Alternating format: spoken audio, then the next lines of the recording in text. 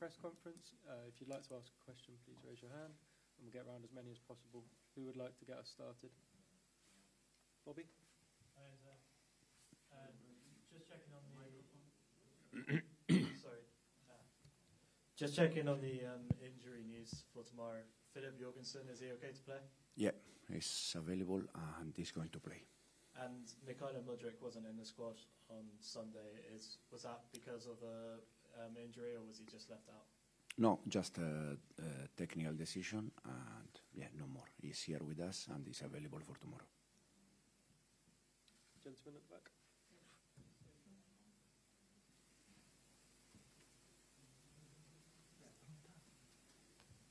Καλησπέρα, καλώς ορίσατε στην Ελλάδα, στην Αθήνα. Καλησπέρα. Επιστρέφετε εδώ μετά από 14 χρόνια. Τι είναι αυτό που θυμάστε, τι σας έχει μείνει από την παρουσία σας εδώ ως ποδοσφαιριστής στον αιώνιο αντίπαλο του Παναθηναϊκού, στον Ολυμπιακό, και πώς βλέπετε το αυριανό παιχνίδι με τον Παναθηναϊκό εδώ στο Ολυμπιακό στάδιο. Ευχαριστώ πάρα πολύ. Welcome. You are here in Greece, back after 14 years. My question is, what do you remember from playing against Panathinaikos' eternal rival, Olympiacos? And the second question is, how do you foresee tomorrow's game? First of all, thank you. Yeah, many years ago, the feeling is a little bit mixed in terms of the season I spent here in Greece. For me, it was very good with Olympiacos, as you said, a big rival with Panathinaikos. But in the same time, I was here in Greece, unfortunately. After I lost a friend inside the pitch when I was at Seville, and the first game we played after that, I mean, we were already here in Athens playing in this stadium, and just in that day, one of our teammates passed away, Antonio Puerta, so it's a bit mixed feeling.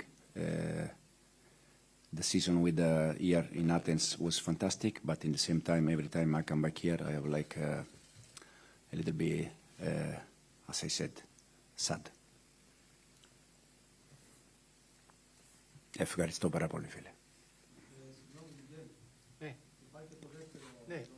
There was also the second question. How do you foresee tomorrow's game? Tomorrow game, yeah. Tomorrow game, yeah.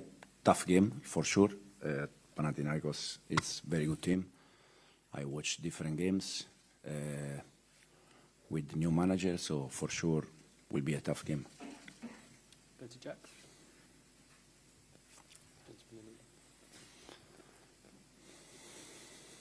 Jack.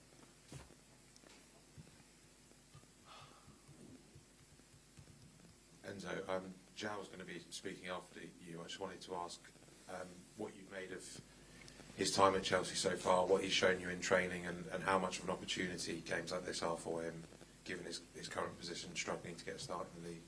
Yeah, Joao, since he arrived, he is doing very well with us. He's doing fantastic.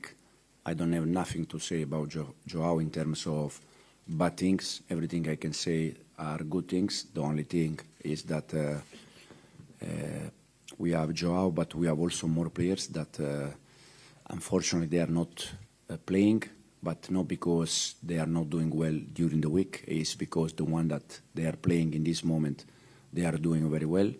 And the only thing Joao has to do is to continue to work in the way he's working, and hopefully soon we can give him more minutes and more chances. Hi Enzo, how are you? Obviously there's no Reece James or Malo Gusto here, but there's no Josh Acheampong as well, and there's been a bit of news about him this week that have you been told that you're not allowed to use him until his contract situation is resolved?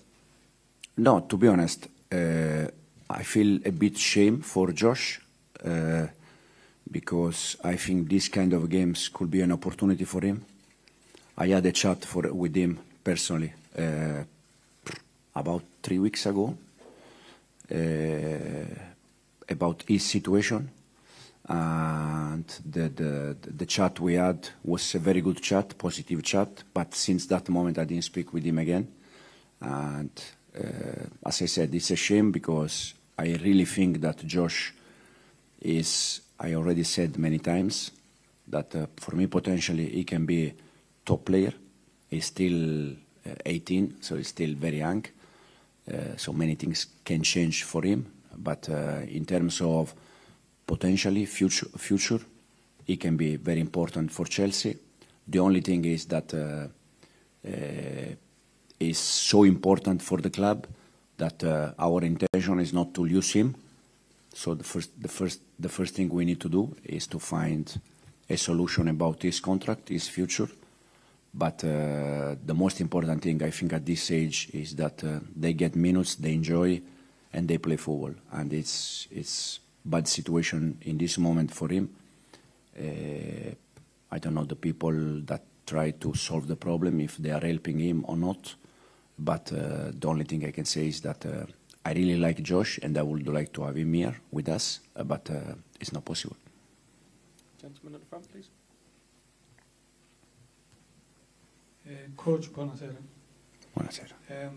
Το πρωί που ταξίδευα από Κύπρο, είχα δίπλα μου δύο οπαδούς της Chelsea από το σύνδεσμο της Chelsea στην Κύπρο και παραπονιόντουσα γιατί ο Πάλμερ δεν είναι στην ευρωπαϊκή λίστα. Αν μπορείτε να το απαντήσετε αυτό. Και δεύτερο, λένε ότι τα τελευταία παιχνίδια δέχεστε εύκολα γκολ, ακόμα και μετά από την ισοφάριση με τη Liverpool, αμέσως δεχτήκατε γκολ. Αύριο με 50-60 χιλιάδες κόσμο εδώ και το πάθος του Παναθηναϊκού να κερδίσει, θα μπορείτε αύριο να μην δεχτείτε γκολ? Ευχαριστώ. Well, I'm coming from Cyprus, and while I was traveling, there were two guys sitting next to me, and they were part of the Chelsea Association, or Fans Association. So the question is, firstly, why Palmer is not in the European list? And my second question is that in the last games, we have seen that Chelsea is letting in easily goals, even with Liverpool, we saw that. So the question is, with a stadium full of fans tomorrow, do you think that you are going to avoid letting goals in? First of all, the reason why Cole is not in the squad, I already said many times, is because we try to protect some of our players because injury or because different reason. So this is the first one.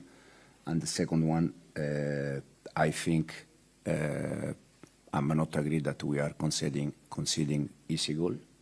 I think we are conceding goal like all the rest of the clubs in different way. And tomorrow with the full stadium, hopefully we are not going to concede goal. Good, Sam. Hi, Enzo. So I know you've been asked quite a lot about Mudryk in recent weeks, but it's very interesting for people, and they're wondering when this guy could fulfill this potential that everyone knows he has. And when do you think that might happen? Will it happen? And what's he not doing that he needs to do to get in the squad, let alone the team? I don't know. The only thing I can say that we try to work with Misha every day, and hopefully he can get better and better after day by day with us. And it's more or less like Joao is doing well. The thing is that in this moment there are also more players that they are doing well. The important thing in this moment is for him and for the rest is that when they get the chance, they take it. Last couple will go Liam and then gentleman in the back. Hi Enzo. There are a couple of youngsters in this squad, Sam Raksaki and Shiminuka. What have you seen from those two in training, in development squad games, and what do you think they can bring to this group? Yeah, they have been with us already for different sessions. Sam is good profile, midfielder. He can play all the midfielder. He can play a little bit between the line. And the other one, we use him, Shimi, we use him as a striker and as a winger. I think they are good profile, young one, and will be a good experience with them to stay with us. And also we have Tyrick that is with us, that is already doing very well with us. More or less, I think it's like Josh. It's good to have him with us because hopefully we can give him some minutes, some chances, and they can grow and they can make different experience. Thank you. And then we'll finish with the gentleman in the black jacket. Κύριε Μαράσκα, καλώς ήρθατε και πάλι στην Ελλάδα. Θα ήθελα να σας ρωτήσω, η ατμόσφαιρα στα ελληνικά γήπεδα την οποία έχετε ζήσει ως παίκτης είναι αρκετά διαφορετική από ό,τι στην Αγγλία. Εδώ οι φίλαθλοι, ειδικά του Παναθηναϊκού και των μεγάλων ομάδων, είναι λίγο πιο εκδηλωτικοί. Αν σας απασχολεί αυτό στη διαχείριση του υλικού, των ποδοσφαιριστών σας, και χωρίς φυσικά να θέλω κάποια τεχνική ανάλυση του αγώνα, να μας πείτε ένα θετικό και ένα αρνητικό σημείο αγωνιστικά για τον Παναθηναϊκό που εσείς έχετε εντοπίσει στην ανάλυση. Σας ευχαριστώ πολύ. Welcome to Greece again. You know that the ambience in the Greek stadiums is quite different in comparison to the British ones. Here the fans are much more expressive, if I can say so, in Greece. And my question is if this, do you think, will affect you? And my second question is, you have done an analysis of the team of Panathinaikos. According to you, which are the positive and which are the negative points?